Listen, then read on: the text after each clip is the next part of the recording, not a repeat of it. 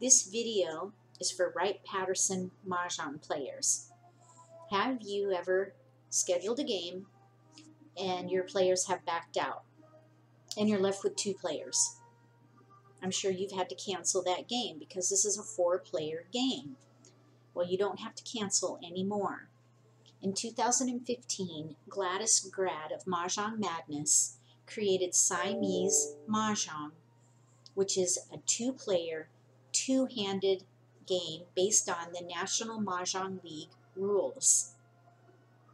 I've been playing for about a year, and it's been really challenging and a lot of fun. So I thought, why not take those rules and modify them for play with Wright-Patterson style. So I had a chat with Gladys, and she approved my use of Siamese Mah Jongg for Wright-Patterson style, and I wanted to share it with you. You can download the rules from my website. Just go to mahjongcentral.com and click on Styles. From there, you're going to scroll down to the bottom, and on the right, there's a PDF called Wright-Patterson Siamese Mah Jongg. Just click on that, and you can download this 1-page PDF with the rules. This assumes that you know how to play the game. If you want to learn how to play, there are links below the video where you can watch a lesson. You can watch videos of all the hands and some Charleston modeling so that you can get to know the mechanics of the game. If you watch all those videos and you want to play 2-handed, come on back and finish this video, because I'm also going to have a demo so that you can see how Siamese Mah Jongg is played for Wright-Patterson style. So I'm going to read through these rules, so bear with me as I do this. This version was created by Gladys Grad in 2015. I have her website here. You can click on that if you want to see the original rules. These guidelines were modified by me for Wright-Patterson Mah Jongg rules with permission from Gladys. The object of the game is for each player to attempt to complete 2 valid hands from the Wright-Patterson Mah Jongg rulebook. The game ceases when 1 player declares 2 mahjongs or when the tiles from the wall have been used. These are the adjustments that you're going to need to make. Number 1, the Charleston is omitted. Number 2, chows must be self-drawn unless it's your winning tile. Number 3, East is not paid double if they win, and they do not pay double if they lose. Each player, or number 4, should have a pair of colored dice so that they can mark their racks with the seat wind. East will be 1, South will be 2, West will be 3, North will be 4 on the dice. The dealer will be playing for East and South. The opponent will be playing for West and North. That'll all come into play if you ever want to play a hand with your own or prevailing wind. And also it may come into play if you decide to score based on Wright-Patterson rules. Here's how you set up the game and how to play. Place all the tiles and racks from 1 mahjong set on the table. Each player sitting across from each other will need 2 racks. There is an option. Gladys had special racks created for Siamese Mah Jongg, and I have the link to them right here. I would use 2 standard racks for the non-player walls so that you can use those to curtsy the walls without having any spillage. Building the walls, breaking the wall, building the flower wall, and identifying the prevailing wind should all be done as normal.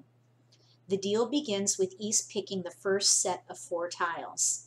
Their opponent picks 4 tiles, and so on until each player has 24 tiles on their racks. To end the deal, East picks a final 4 tiles, and then their opponent picks 3 tiles. The results should be with East having 28 tiles and their opponent having 27 tiles. Players may arrange their tiles on both of their racks as they choose. So while the hands are concealed, you can use those tiles interchangeably however you want. East declares flowers and exchanges from the flower wall are made.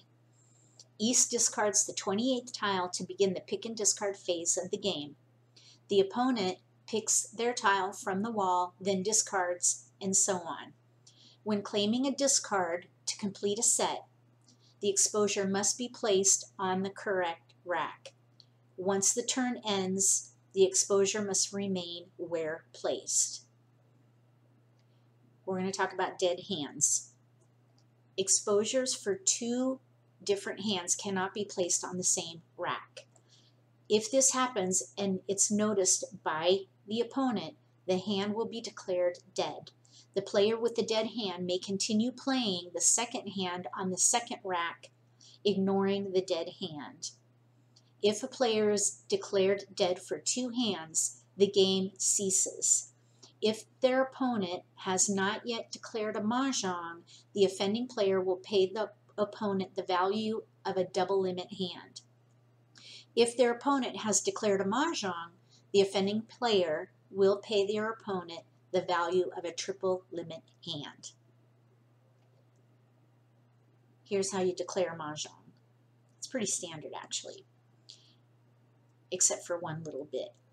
When a mahjong is declared, the hand is exposed and verified. That's standard. The player discards and the game proceeds with the next player. That's the tricky bit. So, and that's one reason why you start out with 28 and 27 tiles. So you're going to be left with 13 tiles for your second hand, hopefully. Because again, the goal is to win 2 mahjongs, because that's when the game is over. Let's talk about scoring. There are 2 options for payout. The first option is using the scoring in the Wright-Patterson rulebook and using Wright-Patterson colored chips as described in the rulebook. Each player counts the score for their winning and incomplete hands to get a total score. The player with the lowest score will pay the player with the highest score the difference between the scores. For option 2, players receive payment for declared mahjongs only. Incomplete hands do not get scored.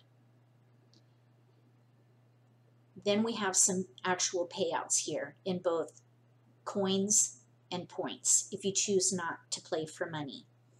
For a bouquet, which is either all seasons or all flowers, basically 1 through 4 of one color, you get 25 cents or 25 points, and that is an immediate payout from the opponent.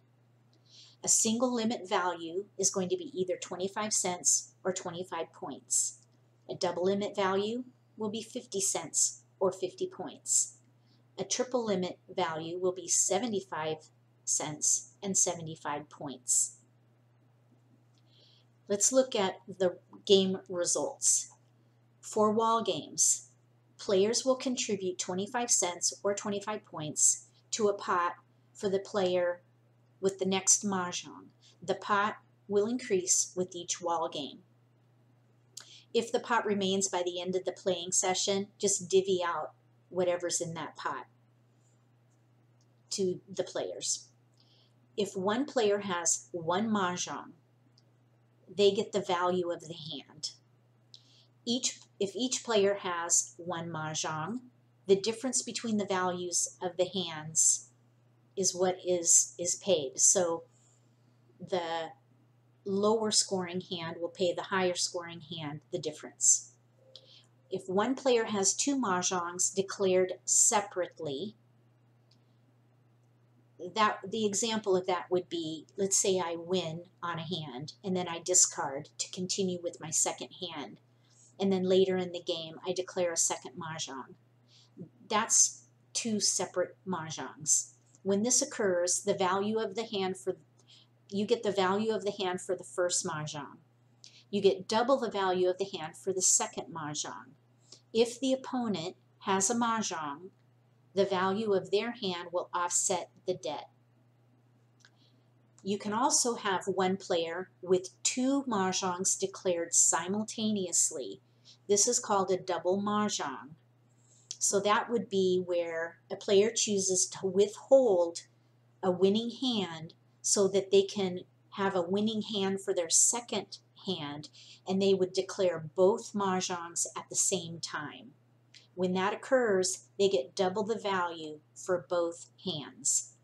If their opponent has a mahjong, the value of their hand will offset the debt. That is how you play Siamese Mah Jongg for Wright-Patterson style. If you decide to try this out, come back and tell me about it in the comment section. And if you have any recommendations on how to improve this style, let me know. I would love to collaborate. The next video is going to be a demonstration of how to set up the game, how to play, and how to score.